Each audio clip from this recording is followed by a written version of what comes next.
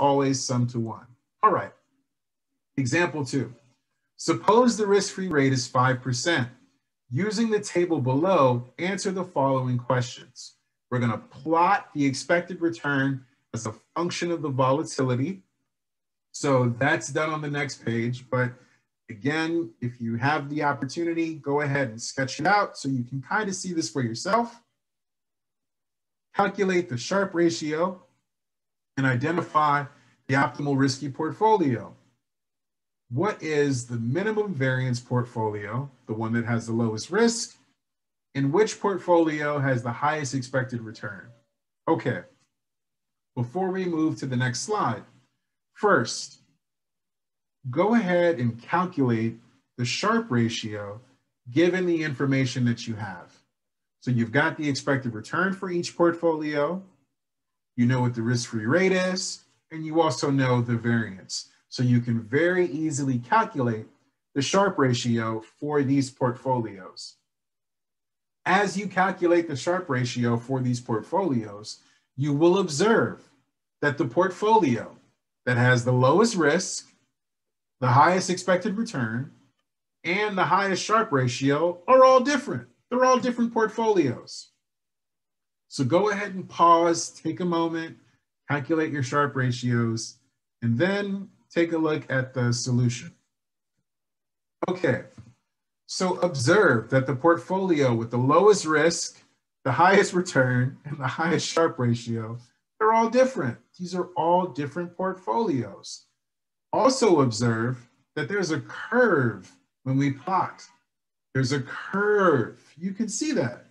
Yeah, so what's interesting about this curvature is that we find the same behavior across so many different asset classes. So stocks, markets, over and over, we find the same curvature, which is part of the reason why we have these theories developed of portfolio optimization. Because there's a curve, the way to think about this is every single point along our efficient frontier of portfolios, every point along that curve has a different slope. The slope of each point is the Sharpe ratio. So let's just kind of unpack that. Thus far, we've combined multiple risky assets to form portfolios. Notice that the efficient frontier of portfolios forms a curve. We also identified the minimum variance portfolio. That's the one with the lowest risk. That's very easy to identify. The one that required a little bit of work is the optimal risky portfolio. We had to take our expected return for the portfolio, subtract our 5% risk-free rate, and then divide by our standard deviation or volatility. We will combine the optimal risky portfolio with the safe asset. That is, we will draw a line from the safe asset that is tangent to the efficient frontier. Why? Why are we going to do that? Well, that portfolio is going to have the highest Sharpe ratio. So it will be the portfolio that's tangent to our efficient frontier. So what are we doing? We're taking all of our risky assets. We're forming portfolios that for every level of expected return has the lowest variance that we can get. Once we have all of those portfolios formed, there's one of those portfolios that dominates the other. There's one of those portfolios that has the highest Sharpe ratio. It's not the one with the highest expected return, nor is it the one with the lowest variance. That's an important thing to remember that sometimes can be a bit difficult to keep in mind if this is your first time to really investigate portfolio choice. Okay, so let's see what happens when we combine our risk-free security with the one optimal portfolio, the one portfolio that best offers this efficient compensation for risk. What do we have? Well, we have the CAPM. So notice the minimum variance portfolio. That's the portfolio with the smallest risk, the lowest standard deviation. Okay. That's distinct from the optimal risky portfolio. The optimal risky portfolio is the portfolio that's going to be tangent to our efficient frontier. That's tangent to the set of portfolios that we formed that have the lowest variance conditional on expected return. This is amazing. This is the true building block of the global CAPM. The idea is that investors all around the world are performing the same calculation. So investors everywhere can observe how the markets are correlated. Investors everywhere can observe how the markets are performing. And because everybody wants the same thing, which is the most efficient compensation for risk and equilibrium, everybody holds the world market portfolio. So let's unpack that a bit.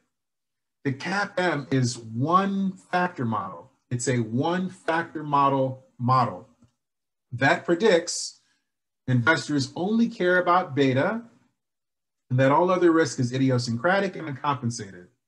It also predicts that the world market portfolio is the portfolio with the highest Sharpe ratio. And we just saw why.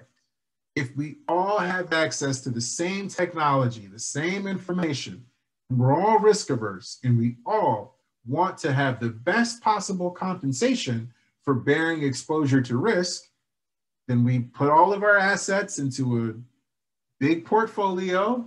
We minimize the variance of those portfolios, and then we're able to identify the one portfolio that has the highest Sharpe ratio, the optimal risky portfolio. So this is the same idea. We know that investors care. So in equilibrium, investors all hold the market since it's the optimal risky portfolio. Those are the predictions of the CAPM. In the real world, we know that investors care about characteristics that the CAPM says they should not. These characteristics are referred to as anomalies because the CAPM predicts that they should not earn a risk premium. Again, under the CAPM, the only thing an investor will be compensated for is exposure to the market. So if we observe that investors are able to earn differences in returns because of a security's size, its market cap, or because of a company's book to market ratio, or because how much a company invests, its asset growth, or its profitability, and many other factors. If we observe that all of these factors influence expected returns, then we kind of have violations of our CAPM. We have anomalies relative to our CAPM. We also know that investors have a home bias. So we know one of the assumptions of the CAPM flat out fails, which is that investors are going to hold the world market portfolio. As we discussed last week, they don't. So what are we going to do? We will formally test some of the predictions of the CAPM and examine how to add additional risk factors to the model to control for size, book to market, etc. To test the CAPM, we're going to regress the excess return of a security on the excess return of the market. The test will examine whether the market can price the stock or bond or fund or event or whatever. So this happens all the time within economic and financial analysis. There'll be an event, or there'll be a fund manager or a portfolio. And what we want to do is we want to know whether or not the market or our risk factors can explain the difference in returns or the return performance of whatever it is we're interested in. So you've got a stock, you throw the stock on the left-hand side, you subtract the risk-free rate to get its excess returns. And on the right-hand side of your regression, you've got the variables that you want to use to explain what's on the left-hand side. Okay, so step by step, you'll take the excess return, you'll estimate the following equation. So you've got the excess return for the asset, regressed on the excess return for the market. EIT is the error term in the regression. You're expecting on average that the error terms cancel each other out, or else you're not going to be able to estimate the error term. T is denoting time. This is going to be a time series test. So it could be months, days, years, weeks, whatever dimension of time. What's our CAPM prediction? Because our left-hand side variable is the excess return, that is the return for the asset minus the risk-free rate, our CAPM predicts that alpha, the intercept, should equal 0 on average. In words, there should be no arbitrage. Our CAPM predicts that on average, the risk-adjusted excess return should equal 0. If you're trying to figure out what all of this means or why this could be, think about it in these terms. Under the CAPM, when we control for risk, which is identified via beta, and when we control for the market risk premium, which is the compensation that an investor gets for exposure to the market, there should be nothing else in expected returns. So the CAPM predicts that we will not find a significant intercept when we regress excess returns on the excess return for the market. Also on average, stocks are going to have a beta of 1. So as discussed in the previous lecture, beta is the covariance of the asset with the market divided by the variance of the market in aggregate. So when we add all the assets up, quickly, the asset becomes the market, as the market is the valuated portfolio of all securities. So what does that imply? Well, if we're looking at the covariance of something with itself, that is the variance. So on average, because all of these assets, on average, summed up together, divided by, on average, these assets create the market. So on average, stocks are going to have a beta of 1. For the next slide, use the guide that's posted on Blackboard to help set up the regressions. Follow it step by step to install the data analysis toolkit on Excel and so forth. So it'll walk you through how to set this up. Okay, so for this example, the stock that you wanted to understand, you want to know whether or not IBM is priced by the market. So what do you have? You've got the excess return for IBM, and you've got the excess return for the market. Here, we're plotting the excess return for these two securities. What do you observe? Clearly, you can observe that there's a positive relation between the excess return for IBM and the market. Why? Well, when the market has a high return, so when the market's here and it has a high return, IBM has a high return. When the market has a low return, IBM also has a low return. So you can see that there's clearly a positive relation between the return for the market and IBM, which feels consistent with the CAPM. When you estimate this regression, you'll get the following regression output. So just to explain a few things. First, the beta, the X variable, because this again is a one-factor model, so the only factor in this regression is the excess return for the market. You'll notice that IBM has a beta of 0.93, and it's highly significant, right? It's got a t-stat of 16, so well above the absolute value of 1.96. So the beta is close to 1, which is what we would expect. It's highly significant, okay? What's our alpha, the intercept, the excess risk-adjusted return? Is our intercept positive? Sure. Our intercept is 0.00137. But you know what our intercept isn't? It's not significantly different from 0. Why? Because our t-stat is considerably less than 2. Our t-stat is 0.55. So what does this mean? Do these results support or reject the CAPM? These results clearly support the CAPM. Why? Because the CAPM says that when we control for beta, when we control for systematic risk, there should be no risk-adjusted excess return. There should be no arbitrage. And how do you find that? You can look and see that here in this regression, the intercept, the risk-adjusted excess return is not distinguishable from zero. So there's no arbitrage with IBM. The market basically explains the excess return of IBM very well. Okay, the CAPM is commonly referred to as a one-factor model or a market model because it predicts that exposure to the market is the only risk that earns a risk premium. That is, for the CAPM, beta is the only systematic risk factor. In practice, some of the many risk factors that have been shown to matter to investors, meaning that investors demand compensation for bearing exposure to them, include size.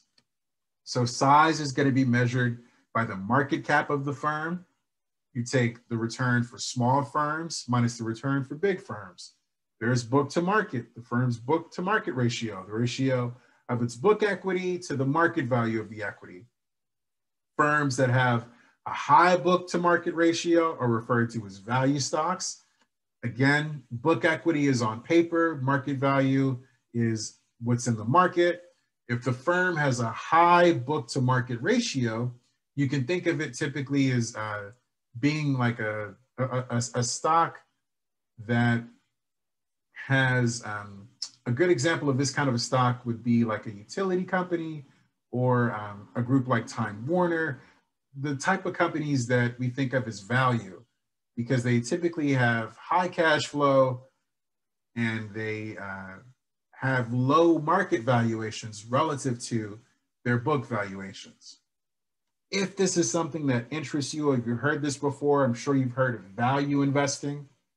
That's Warren Buffett's whole thing with value investing. What is that? Well, he's picking stocks that have a high book to market ratio.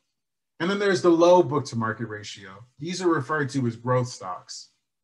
So again, a low book value of equity, the firm hasn't had a ton of retained earnings, a high market valuation. So the firm may not have had a lot of retained earnings, may not have a lot of high cash flows, but the market really, really likes its growth prospects. So you can think of Amazon, or you can think of Tesla, or any of the tech companies. We generally think of those as great examples of growth stocks because they don't have a ton of on-paper performance, they have massive market valuations. Okay, so book to market, value minus growth, high minus low. Profitability. Profitability, this is the Novi-Marx anomaly. The main idea is that firms that have more robust operating profits tend to have higher returns than firms that have weak operating profits. So robust minus weak. There's investment, the investment factor. So this is measured by the growth of total assets. And what we observe in the data is that firms that have an aggressive growth in total assets tend to have poor performance. So conservative are firms that have less asset growth minus aggressive, firms that have massive asset growth. And then momentum. Momentum can be measured in a number of ways. These are basically buy and hold returns. So you look at buy and hold returns for 3 months or 6 months for an intermediate window. And what you observe is that firms that had positive returns 3 months ago tend to have positive returns the next month. Firms that had low returns 3 months ago tend to have low returns the next month. So the way that people will refer to this portfolio is often winners minus losers. You see that there is price continuation, that the trend basically continues within the intermediate period. And there are many more factors. And there are tons of papers in theory, each trying to explain why each of these factors would matter to investors. That's beyond the scope of our class. What's the big takeaway? The big takeaway is that a good asset pricing model will control for the risk factors that matter to investors. So if investors demand compensation for their exposure to the additional risk factors, we should control for those risk factors.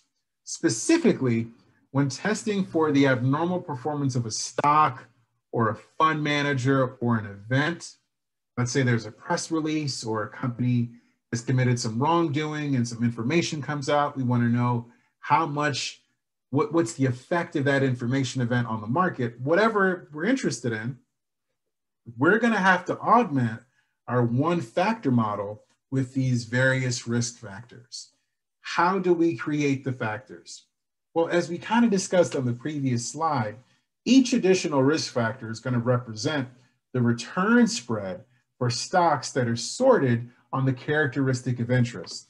So for example, the size factor, we've got the return for small stocks, the monthly return for small stocks minus the monthly return for big stocks. So you sort stocks by their market capitalization, and then all the stocks that are small, you form those into a portfolio. You can take the average or the value weight, and then you subtract all the stocks that are big.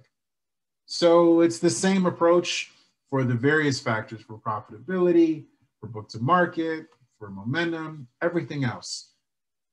You take all the stocks, you sort them based on a characteristic, and then you look at the return difference for that characteristic. The factors, just like our market, can be diversified globally, regionally.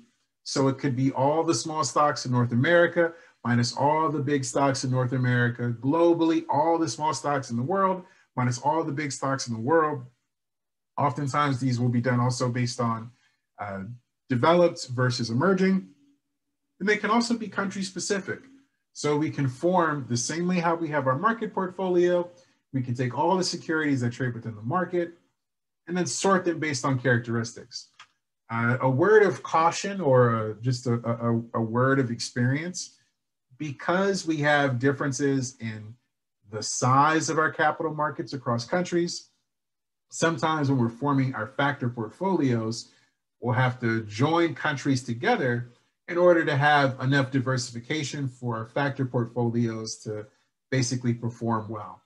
Again, totally outside of the scope of our class, but if this is something you're interested in, if you're interested in doing portfolio analysis or investment arbitrage or factor analysis or something like that, it's just something to keep in mind. Okay, so how do you test it? With testing the factor models, the main idea is to use the risk factors on the right-hand side of the regression to explain the excess return, the dependent variable, on the left-hand side of the regression. To determine whether the additional risk factors are economically important, we're going to do the 3 steps. Step 1, we add them to the regression. How are you going to test it if you don't put them in the regression? So on the left-hand side, we've got the excess return for the asset, security, fund, market, whatever we're interested in. On the right-hand side, we've got our market factor, which we're very familiar with. We've got the return for small minus big, the return for high minus low, etc. Okay, step 2 is we're going to examine the intercept to see if it's significantly different from 0. And then we'll also examine the regression coefficients to get a good idea of what the portfolio might contain. We want to know. So if we find that S, the estimated parameter, the regression coefficient for return for small minus big, if we find that S is positive and significant, then likely what's on the left-hand side is small stocks. If we find that S is negative and significant, then likely what's on the right, or what's on the left-hand side, likely what's inside that portfolio are big stocks. The way that we're identifying that is we're basing it on the fact that all of those regression coefficients are covariance divided by variance. So we're going to use that to identify how is the portfolio or the asset co-moving with the with the risk factor. Our final little piece of information that we're always curious about is our R squared. A good factor model should explain the variation in returns. So our R squared is going to tell us what percentage of the variation in our left-hand side variable is explained by the variation in our right-hand side variable. The reason why the R squared is something that's important when we think about our factor models is because we also want to make sure that we're accounting for risk. So if the returns on the left-hand side are moving around quite a bit and our risk factors on the right-hand side don't really explain well how those returns are moving around, then we kind of worry that there might be something else that's super important to investors or something else that's affecting the asset on the left-hand side that we're just not accounting for with our model on the right-hand side. Okay. So suppose you would like to evaluate two fund managers. Specifically, you want to evaluate whether the managers have skill and what they might be holding in their portfolio. To determine whether the managers have skill and identify how the funds might be picking stocks, you will regress the excess return of each fund on a multi-factor model. The intercept from the regressions, the alpha, is going to identify skill. So you're going to look at the intercept to ask, is it positive and significant? If it is, then what you're saying is that the risk-adjusted excess return that the fund manager earns beats the market. Why? Because the risk factors that we put on the right-hand side, when we control for risk, if the alpha is positive and significant, we are saying that the excess return that you earn for the fund, controlling for risk, the market can't explain it. So you're beating the market. If the alpha is not significantly different from zero, then we say the manager displays no skill whatsoever. If the alpha is negative and significant, that's the worst of all worlds because the manager's underperforming. Why? Well, when we control for risk, given how sensitive the securities are to the risk factors on the right-hand side, if the alpha is negative and significant, we would expect the fund to earn more than it does. So our intercept, our alpha, is really the way that we identify skill. And I'm sure you've heard in finance classes or in popular press, people discussing alpha, alpha, alpha. That's exactly what it is. Alpha is your risk-adjusted excess return. The regression coefficients, our beta, our S, our H, all of our coefficients for our different risk factors, those are going to identify the investment style or the type of stocks that the fund might be holding. So let's look at our table. Okay, so you've investigated the excess return for these two funds. And what do you have? On the way to read the table is we have our coefficients from our regression output.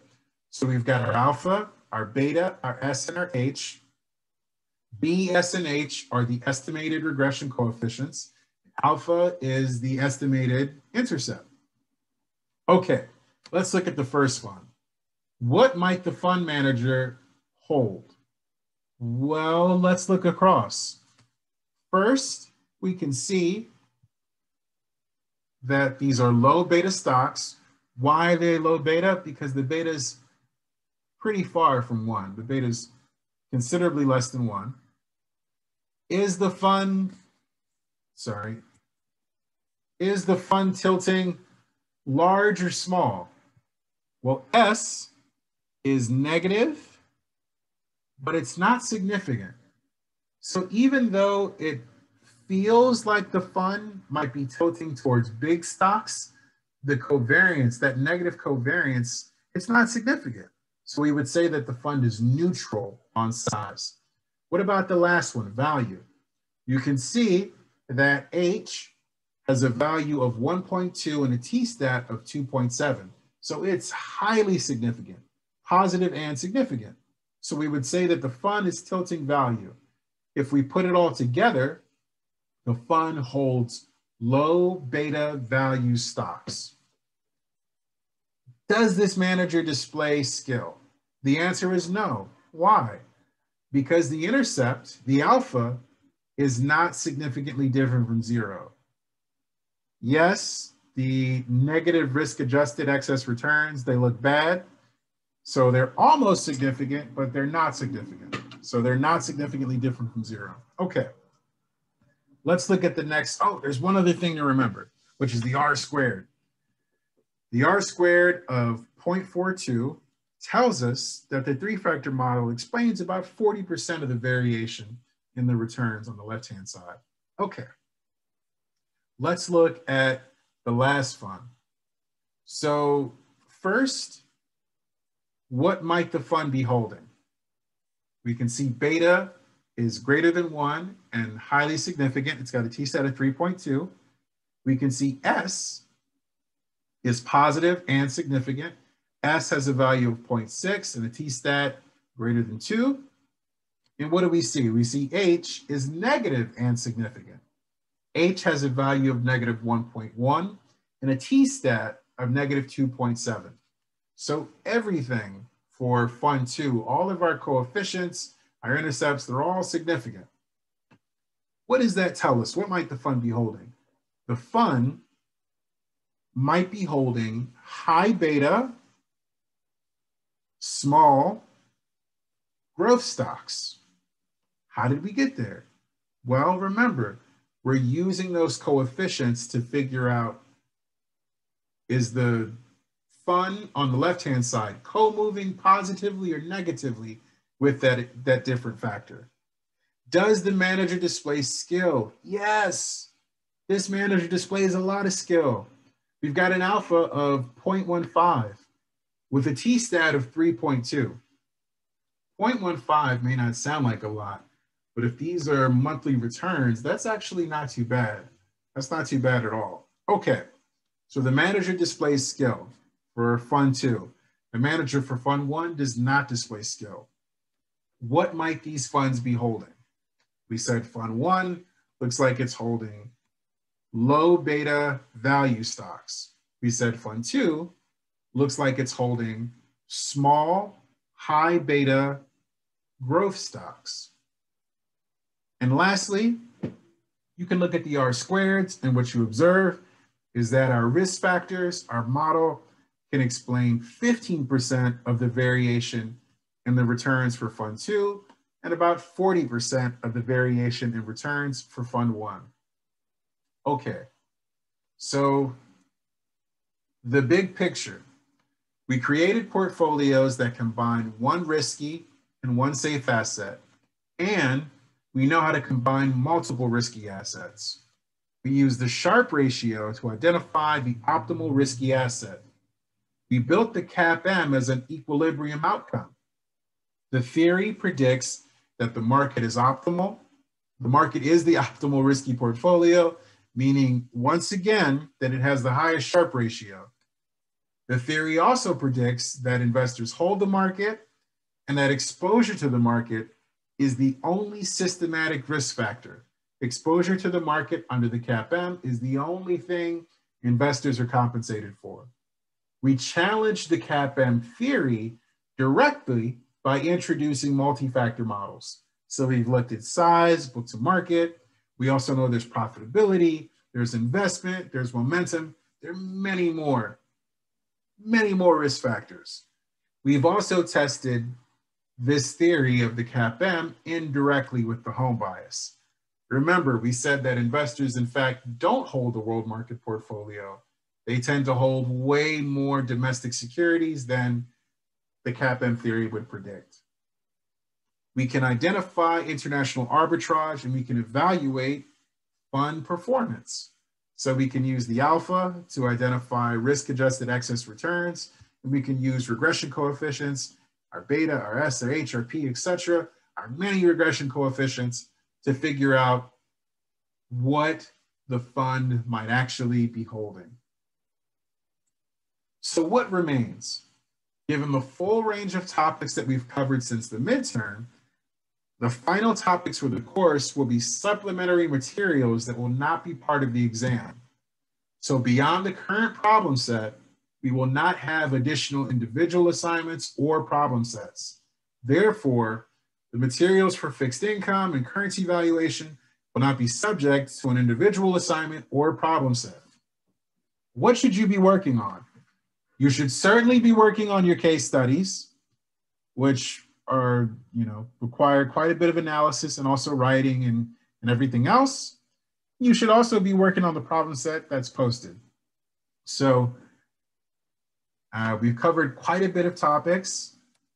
You have learned an extensive amount in a relatively condensed period of time. And we're at a good point for you to apply what you've learned to your case study. So work on your case study, work on the problem set that's posted. The additional materials that will be posted are supplementary. So they won't be for an individual assignment and they won't be for an exam. Okay, that's everything. Thank you.